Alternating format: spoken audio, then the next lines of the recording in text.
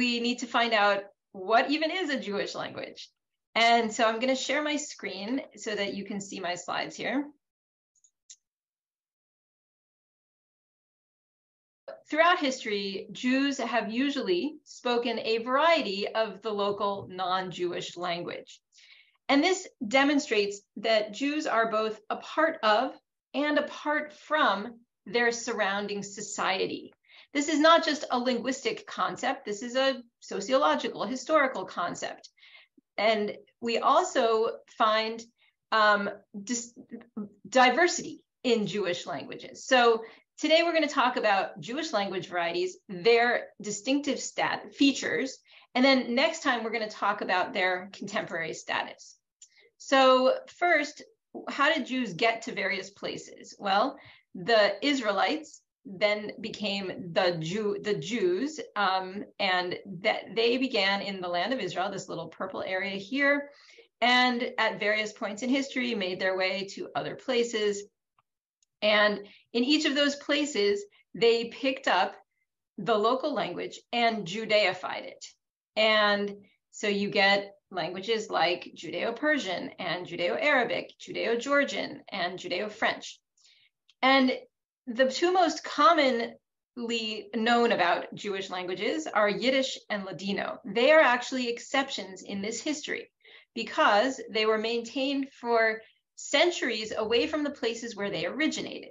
Ladino originated here in Spain, Judeo-Spanish, and was maintained outside of its original land in North Africa and the Ottoman Empire, these pink areas here. And you'll hear more about that from Brian Kirshen, who I think is here today joining us, and he'll be giving the lecture next time. Yiddish, which you won't be hearing about because it's not an endangered language, is also an exception to this history because it started in Germanic lands and was maintained in Slavic lands after Jews moved eastward. And so these are a little bit different from the other Jewish languages because they continued to develop in a land where they did not have much contact with the non-Jewish correlates of their languages. So another concept in Jewish linguistic studies is a continuum of Jewish linguistic distinctiveness. This is the idea that any language or any utterance can be situated along a continuum of distinctness in relation to its non-Jewish correlate. So for a post-co-territorial language like Yiddish and Ladino, that would be the language that it originated around. So for Yiddish, it would be a Germanic language, and for Ladino, it would be Spanish. And these are all simplifications, obviously, because there's a lot of different varieties of these languages that go into the creation of those languages. But for most Jewish languages, the non-Jewish correlate would be the language spoken by the non-Jews in the area that they are currently in. Like for Judeo-Arabic, the non-Jewish correlate would be Arabic of their local land, because Arabic is different in different places. So in Morocco, it would be Moroccan Judeo-Arabic, and in Iraq, it would be Iraqi Arabic, right? So we can situate various languages along this continuum, and at the least distinct end of the continuum, we have Jewish Amharic, which scholars often talk about as not distinct at all from Amharic. Maybe there are a few words that are different. Maybe they avoid some particularly Christian words and use some different words in the Jewish community, but they did not have access to Hebrew texts in Ethiopia and did not incorporate words from Hebrew into their languages like other languages did. Also Judeo-French and Judeo-Persian from the Middle Ages, the written documentation that we have is pretty similar to the written documentation that we have of medieval French and Persian, except that it's written in Hebrew letters. And then all along the middle of this continuum are many other Jewish languages like Judeo-Greek or Jewish Malayalam spoken in southern India, Judeo-Italian, and Jewish Neo-Aramaic, and various varieties of Judeo-Arabic, some of which are more or less distinct than their surrounding Arabics. So what makes these languages distinct? Well, the Hebrew and Aramaic component is the most salient aspect of distinctiveness. So as you probably know, Jews around the world have used Hebrew and Aramaic texts for prayer, for study, and for various other sacred, mostly sacred purposes, also sometimes for business, non-sacred purposes. And sometimes there is a tradition, in many communities, there's been a tradition of word-for-word translation, that is, translating the Hebrew text into the spoken language, but following the word order of the text. And I'm going to give you examples of all of these. I'm just giving you an overview right now. And then we have loan words. That is, a loan word is a word from one language that's used within another language. And so loan words from Hebrew and Aramaic might refer to religious concepts, secret language, euphemism, and just other words that have become part of the spoken language. And many of the Jewish languages that have been written, not all have, some are just oral, were written in Hebrew letters. And there are also exceptions to this. For example, Judeo-Georgian and Jewish Malayalam were not written in Hebrew letters until the speakers moved to Israel. So another source of distinction in Jewish languages is influences from a previous Jewish language. And I'll give examples of all these later. We also have archaic features or archaisms, features that the Jews still use even though their non-Jewish neighbors stopped using them. Migrated regionalisms, that is, features from one region within the language territory that migrated to a different region. So it might sound like they're from a different place because they're using a feature from that other region within their own language. And other distinctive features, often at the level of the structure of the grammar or the pronunciation or the intonation, that aren't because of any of these other factors above. So let me give you examples of each of these. So here is a Hebrew and Judeo-Persian document of Bereshit, so the beginning of the Torah. And here you can see the Hebrew Bereshit, bara, etc., etc.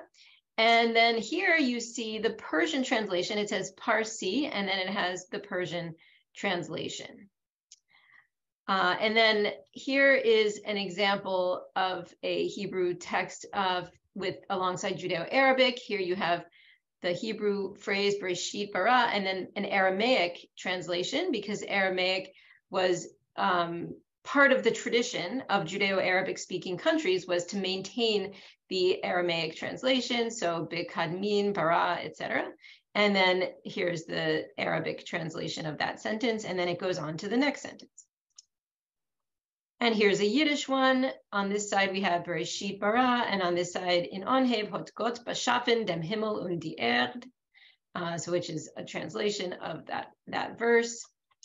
And here, it's not just biblical text. We also have the Haggadah. This is the what is recited on Passover. This one is a Jewish Neo-Aramaic one from the 20th century. And here on the right, you have Chacham Mahu Omer, that is from the four sons, the wise son. And here's the Aramaic translation, Chacham Ma Ava Gemer. And you can see there's a Hebrew loan word there, Chacham, right? Or it would be pronounced differently. And you can see the similarity between the Hebrew and the Aramaic in the way that it's written Gemer instead of Omer. So similar but different words. So I mentioned this word-for-word translation tradition. Sometimes the translations are word for word. So we have, here's an example from Ladino where you have Bereshit, and then the Spanish would be en el principio, but the Ladino is en principio. And then the Spanish would be Dios creo, but the Ladino is Crio el Dio, because It's the same order as bara Elohim. And then here in Hebrew, we have et hashamayim, this little direct object marker. And the direct object marker doesn't exist in Spanish. There's not a separate word. So Ladino just uses the word a to imitate that word et. And again here, a los cielos y a la tierra. And I'm going to share an image that Isaac made for the Jewish Language Project that shows how this plays out in other languages. And we'll post this eventually with the Jewish Language Project. You can see here how this plays out in Yiddish, in Judeo-Persian, Ladino, Hula Ula, which is a variety of Jewish Neo-Aramaic, Yevonic, which is a Judeo-Greek, and Karaim, which is a Karaite Turkic language that Isaac wrote a beautiful description of on the Jewish Language website. So sometimes this word-for-word translation tradition plays out in spoken language as well, not just in the actual translations of the text. So we have, for example, the phrase, the world to come, olam haba. The phrase in English, the world to come, doesn't really make much sense. What does that mean? Why don't you just say the coming world? And I think it's because it's imitating the word order of the original Hebrew. And same with, may her memory be for a blessing. That really sounds weird to most English speakers, but it sounds normal to to a lot of Jews who are familiar with the Hebrew that it's based on, Zichrona Livracha. Another example of that is in Egyptian Judeo-Arabic, where they also in their written text have a direct object marker on analogy with the Hebrew et, and that gets transferred, ila, gets transferred into everyday spoken Judeo-Arabic. And now we turn to Hebrew and Aramaic loanwords. So obviously, Hebrew and Aramaic loanwords are used for religious items and concepts, and I'll give you a few examples of those to show how they're similar but also different in various Jewish languages. So here we have Egyptian Judeo-Arabic, Shabbat or Sabt, and Judeo-Italian Shabbat, and Judaismo Shabbat, Yiddish Shabbos, and Jewish English Shabbos or Shabbat. But then, so those are all the same basic word, just pronounced a little differently. But then when we come to the name for evening prayers, we see that it's different words. So in Judeo-Arabic, it's ma'ariv or ma'arif. So similar to modern Hebrew and to Jewish English, ma'ariv. But then Yiddish is also that same word, but pronounced differently, ma'ariv. But then in Judeo-Italian, it is Ashkivenu, which is the name of one of the prayers that is recited in the evening service. And in Judaismo or Ladino, it is Arvit, which also has that same root of Ayin Resh Bet, Ma'ariv, but it is a different structure of that word. And Arvit also exists in Jewish English, especially in Sephardic communities.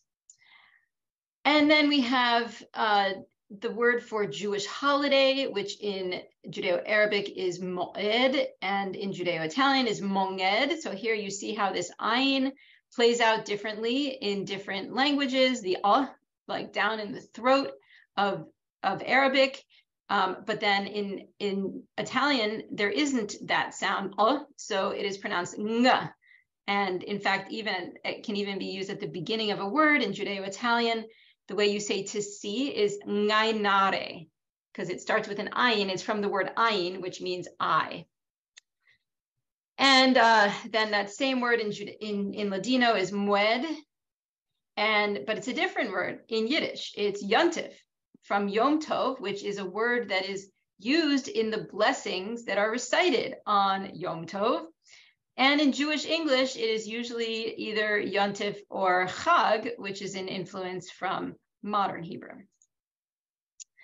Here are some other examples of the words for religious concepts in Jewish languages, and I'm sure I'm pronouncing these wrong, please forgive me, but Il Masab Ta'afikomen, which is the matzah of the afikomen that is used for the last thing that is eaten at the Passover Seder.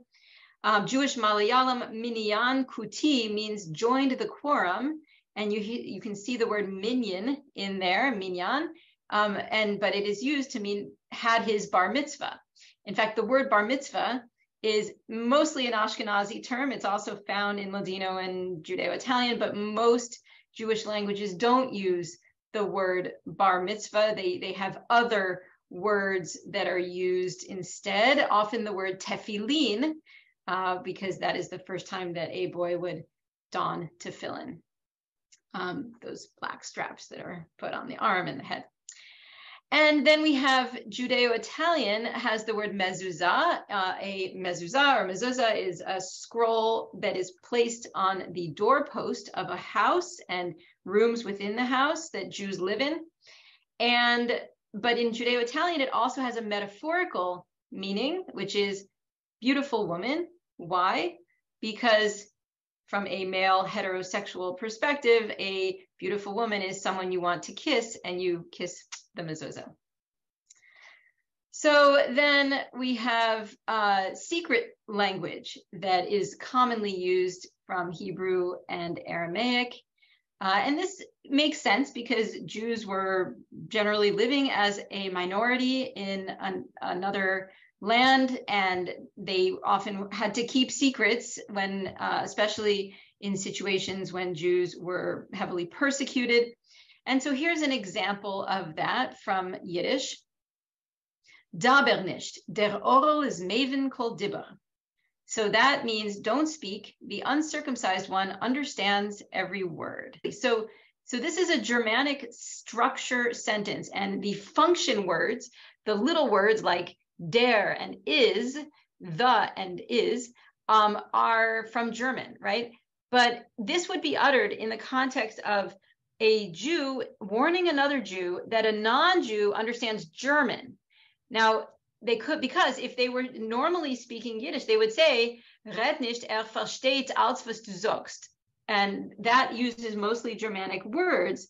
And so you can't say that because they would understand it. So instead, they use a Germanic sentence, but replacing those words with, replacing the content words, the main words, with Hebrew words.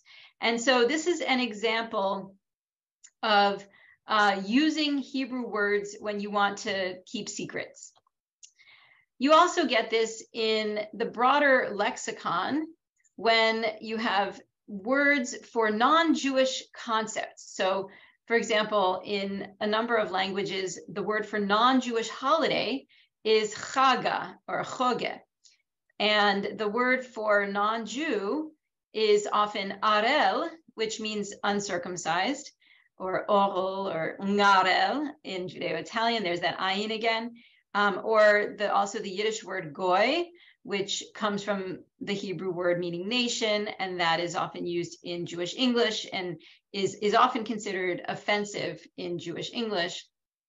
And then Jesus has a number of names in various Jewish languages, often secret words, but kind of euphemistic words, like Jews not wanting to say the name of Jesus and instead saying that one. So in Judeo-Italian, il udo, or in Ladino, otoa ish, that man, or that same phrase oisa ish in Yiddish, but then also tole, which is, it means literally hanging one.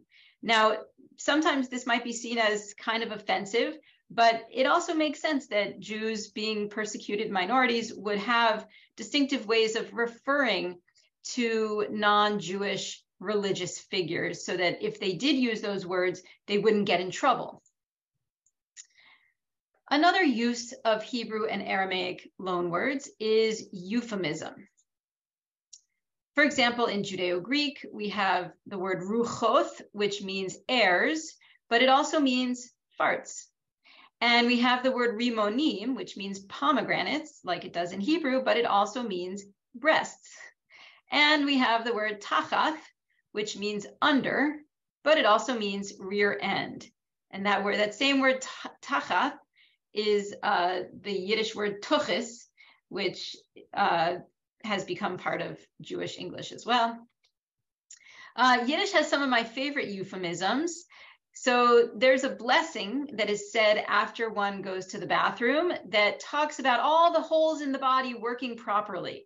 And the word for holes is nikavim or nikovim.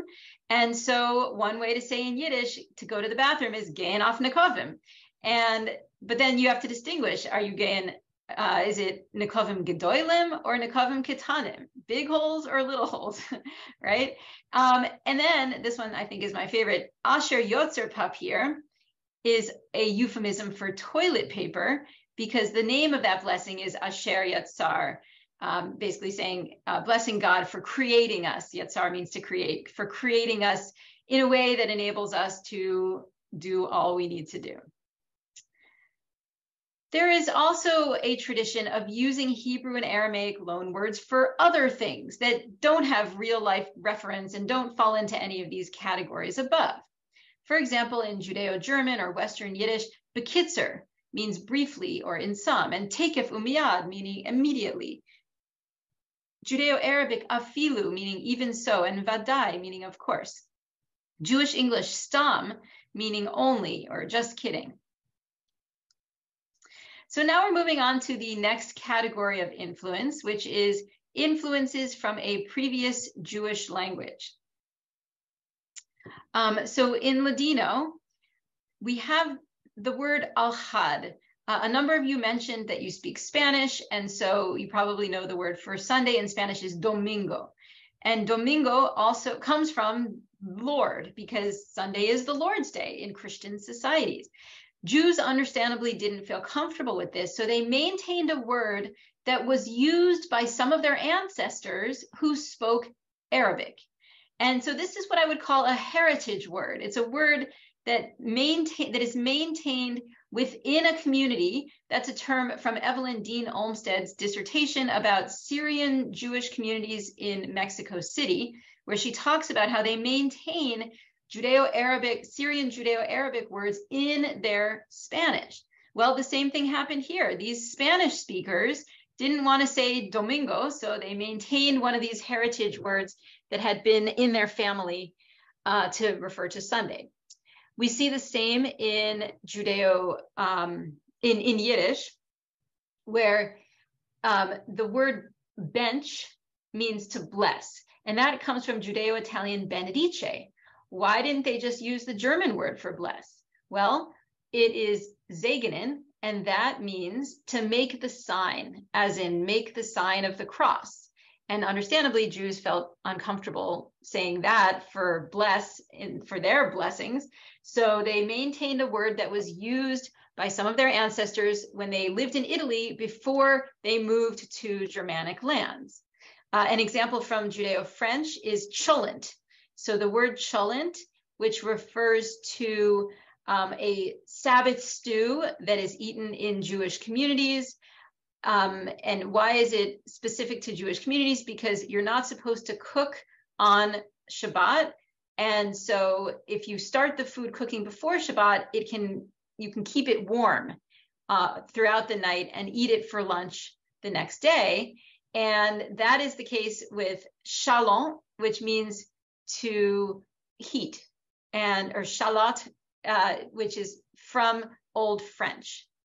And so you see these words from languages that Jews spoke before they picked up a Germanic language that are maintained not only in Yiddish, but also until today in Jewish English.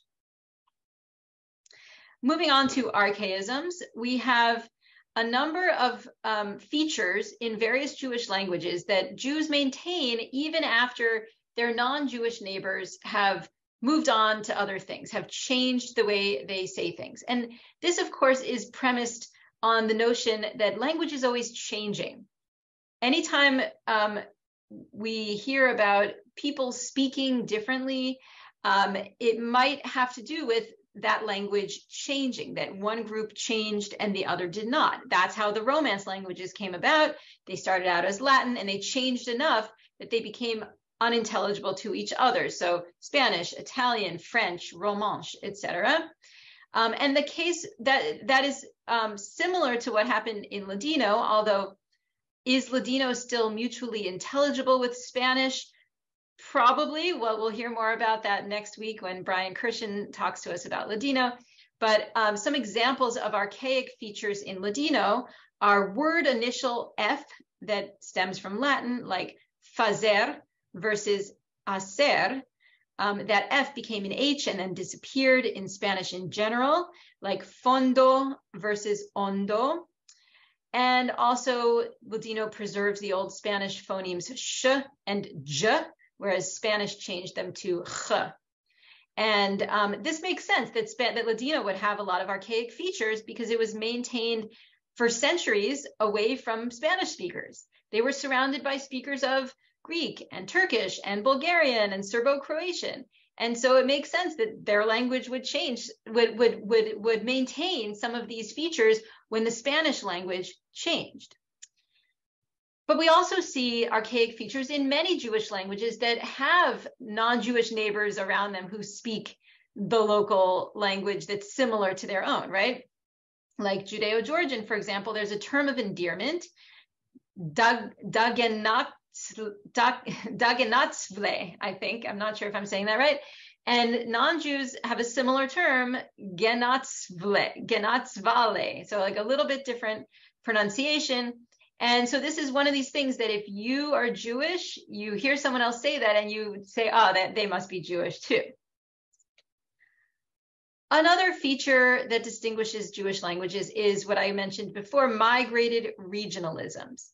An example of this is in Judeo-Italian, features from southern Italy that are found in the north. And this has to do with migration patterns and continuing contact among Jewish communities. Another example of that is in Jewish Neo-Aramaic, where we see that Jewish dialects are more similar to each other than to the Christian dialects that are spoken near them, which again shows continuing contact among Jewish communities in various parts of the Kurdish region. And finally, we have other distinctive features that are not in any of these other categories. So it makes sense that Ladino would have these other distinctive features because it developed independently of Spanish to some extent. So an example of that is verde, meaning green, becomes vedre. It's called metathesis, where two sounds switch their order. And an example of that from Baghdadi Judeo-Arabic is where the esh sound is pronounced as s. And this is very similar to the biblical shibboleth, right? That there's a biblical story about warring factions, and when someone said S or Esh, they could tell which faction they were from. So if someone says, how do you say the word Shibboleth? And if it's Esh, then they kill them. If it's S, they don't. This didn't happen to the same dire extent in Baghdad, but it was a shibboleth that if a Jew pronounced that sound as an S, then people could tell that they were likely Jewish. So I would argue that all of these features are found in contemporary Jewish English, except for the Hebrew writing system. Most Jews do not write English in Hebrew letters, like saying, hello, my name is, in Hebrew letters, right? There are some exceptions to this, and I gave a talk about this at one point with Jewish Live, which was related to Judaism Unfound, right? About the use of Hebrew letters in English political buttons and bumper stickers and university t-shirts and names of sports teams and a few other exceptions like that. I published an article about that. If you're interested, I can share that with you later. But aside from those minor exceptions, most Jewish English writing is in English letters. And that is also the case for Jewish Latin American Spanish, Brazilian Portuguese, Jewish Swedish, Jewish French. Most of these contemporary Jewish language varieties are not written in Hebrew letters. And in fact, we can Well, first, let's think about where we would place Jewish English on this continuum. Orthodox Jewish English can be so different that you really need subtitles, and it's really hard to understand if you aren't familiar with Orthodox Jewish English. And I would say that secular Jewish English is even less distinct. You know, plenty of Jews speak English in a way that no one would ever know that they're Jewish, and they would never even use any distinctive features except maybe saying a word like bris and yortzeit here and there. The question of language versus dialect is a long-standing question, and we don't have time today to talk about it in detail, but just the basics. Distinction between a language and a dialect is really a sociological and political distinction. It's not a linguistic one. There is a linguistic concept of mutual intelligibility or not, and you can say, well, if the two language varieties are not mutually intelligible, then they are considered separate languages. If they are mutually intelligible, then they're dialects of the same language. However, this is complicated because sometimes mutual intelligibility can be one-sided, whereas some people who speak Portuguese say that they can understand Spanish, but that people who speak Spanish say they can't understand Portuguese. You can't always use mutual intelligibility as a way of distinguishing. In fact, the way that people talk about languages being languages or dialects is really connected to political autonomy and religion and writing system. Just to give you a few examples, Chinese is often talked about as a language, but really it's multiple mutually unintelligible languages that share a writing system. Mandarin, Cantonese, etc. You can't understand each other when you're speaking, but they share the writing system. And so they're often talked about as the Chinese language.